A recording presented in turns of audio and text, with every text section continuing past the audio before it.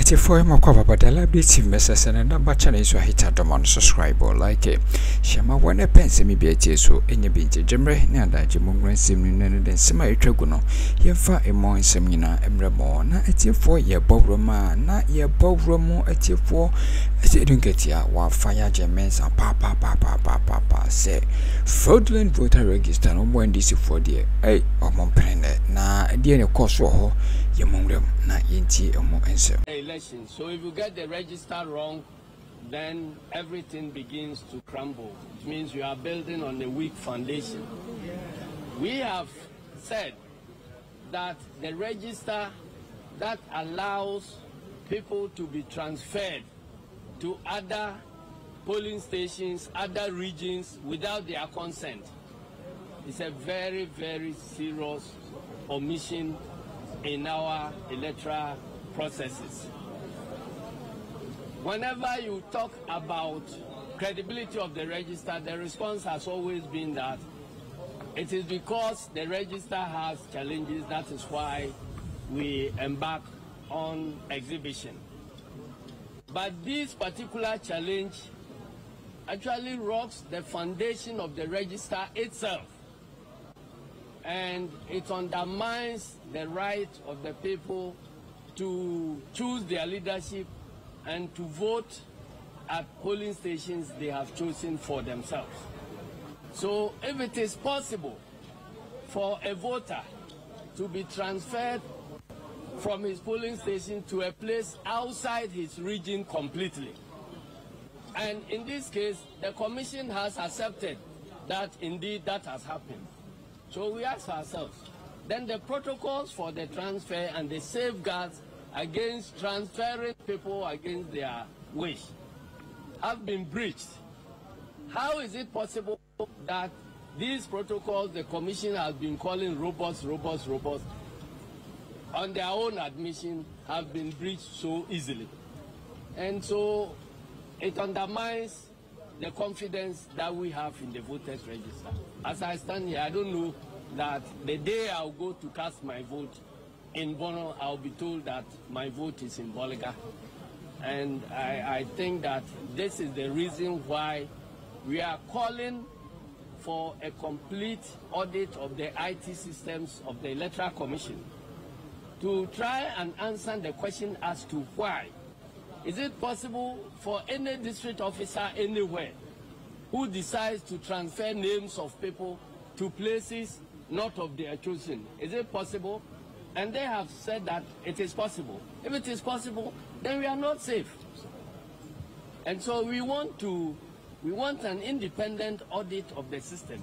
And if there is a way of breaching whatever protocols they have in place for transferring of names across FM, then we will find ways of checking that one, because it goes to the foundation of the confidence we have in the voters register.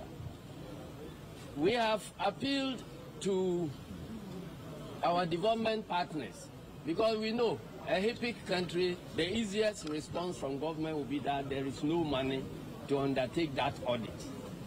That's why we've contacted our development partners, and they are more than willing to help us to audit the IT systems, so long as the commission itself is willing to open up. And so we are appealing to the commission that they must do the needful before we get into the elections. And we must get a credible register before the printing of ballot papers. Because if ballot papers are printed based on a register that is not credible, then the election has been undermined completely. This is the second time since the coming into office of this new commission that we have had to file nominations based on a draft register. I have always said that it is wrong, and they must do everything to correct that one, because a draft register is not a register. Today, if we have to go into any election have to be relying on the 2020 register because that register expires at the time that a new register has been certified and approved. So we have a register that is in existence and then a draft register yet to be certified. So if we are filing these nominations based on that draft register, then very problematic. I hope the commission would not disqualify anybody based on the fact that a final register has 100.5.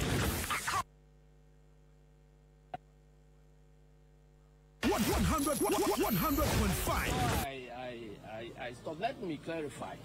When we said we have appealed to our development partners to support the auditing of the IT system, some people have misconstrued that one to mean that we are handing over our IT systems to external partners. No. Whatever we have to do has to be paid for.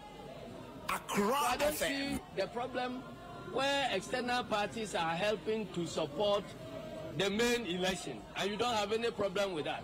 If those external parties are helping by way of funding to get consultants to review the IT system to ensure that the whole nation has trust in the register, you have problems. And it's been done before. Because, you know, before becoming national chairman, I've been general secretary for 17 years. And I have seen so many things happen. And there were occasions where the UNDP sponsored a consultant to review the IT systems of the Electoral Commission. Heaven didn't break loose, but the effect was that the report became acceptable for all of us, and everybody went into that election satisfied that nothing untoward will happen to the results. That's how we proceed. And then apart from that, there were challenges raised about the register and the inclusion of some wrong names. Then too, the then chairperson of the Electoral Commission, together with IPAC, fielded another team made up of eminent persons to listen to all the concerns of the various political parties. It didn't end there. We held a public forum covered countrywide at Alisa Hotel. And all those who had issues were called to ventilate those issues, and those who had responses were also asked to do the responses. A report was presented, and we all went into the election satisfied with the outcome. And so I don't think that this should, a commission that is interested in its own credibility and in the population accepted the credibility of the results of their work, would have any problems at all. If you don't have anything to hide, why are you running up? Atifu mfanse we ntwemo kakra nyankopon yadoma 7 December na bato ibaso na ne nyina ese bejemre ne aboso ndwo ndawro akire oman Ghana enkankan disi amanyoku ene bibi amanyoku. And you have been asking us, we have about missing and all. I cannot you know, enumerate here. And you, the media people, were with some of our people who intercepted and retrieved one of the stolen DVRs. So far, we don't have any response. We don't have any feedback as to how the progress is being made on the case involving those who allegedly have been arrested here at your commission and so on. This all generates Akroma of you know, cloud suspicion and all that. And so those of you who have been asking us, if they don't comply, what will you do? This is your answer. On the 17th of this month, the NDC is embarking on a massive nationwide demonstration in all 16 regional capitals. Descend on the Electoral Commission offices and we in Accra will descend to the headquarters and present further petitions as to why we think that they should conduct themselves in a manner that will guarantee peaceful, free, and fair elections. I hope you will be with us, you will follow us. That takes us to. Thank you very much, and may God bless our program.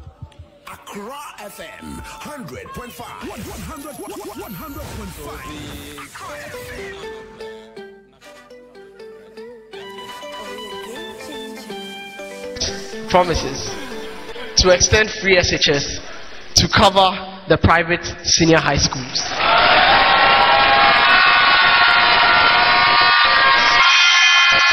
Not only is he promising to dedicate a fund to free senior high school, but he's extending it to cover the private senior high schools.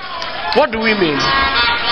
We have students who can't go into the public senior high schools basically because the public senior high schools are full. But we have empty private senior high schools. If we can educate people at the same cost that we are educating people in the public senior high schools, in the private secondary schools, why do we leave the private secondary schools over there? Let's move them there and pay the same cost for them. And I think this is a very laudable initiative for which we should clap for John Mahama.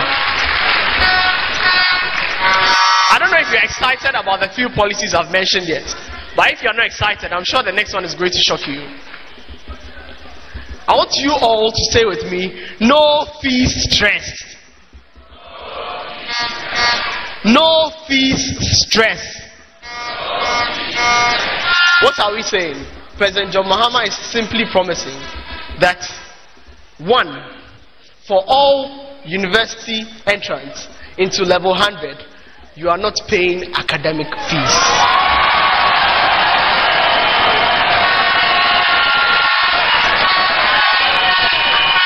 No academic fees for all level 100 students. We've heard many stories. We've heard many stories about students who finish school with 6 A's, 7 A's, 8 A's, and we have to start crowdfunding sources for them so they can enter into university. All of that would be a thing of the past in the next NDC administration.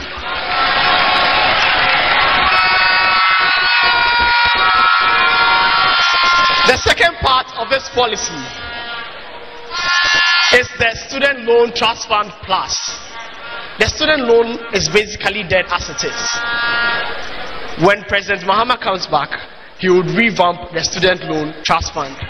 And all those who struggle after the first year free academic tuition in university can apply to the Student Loan Trust Fund so they are able to continue their education without stress.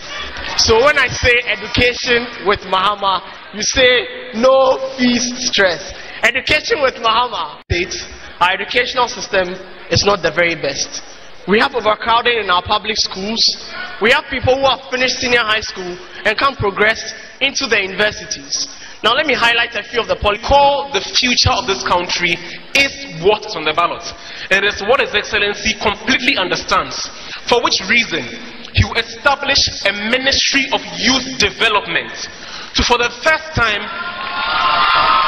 if you're clapping, clap properly for His Excellency, to for the first time place the interest of young people front and center and mainstream youth affairs.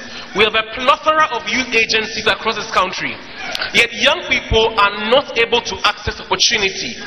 What we need is to centralize these efforts, harmonize them, and ensure there is a one-stop shop that deals with all youth matters in the youth ministry, what John Dramani Mahama will do for young people.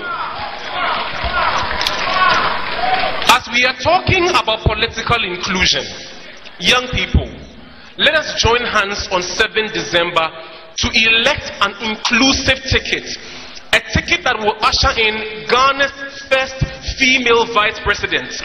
So our sisters, our daughters, our lady friends will look to the Flagstaff House and look to the presidency and see themselves represented. Let's redefine what it means to lead this country and have a woman at the head of the ticket with His Excellency. Additionally, there's a matter of national service. We have a national service scheme that has been systematically collapsed by this government. And there are countless young people who are willing to work, but are not able to work. If people want to work, let them work. Which is why the national service scheme will be retooled under His Excellency, so all young people who are 18 years and over can volunteer to work for our nation. And when they are working, His Excellency says that recognizing their labor would ensure they are paid a living wage, a decent wage befitting of persons who are sacrificing for this nation. Yadamasi Samujebre for Daily Update TV.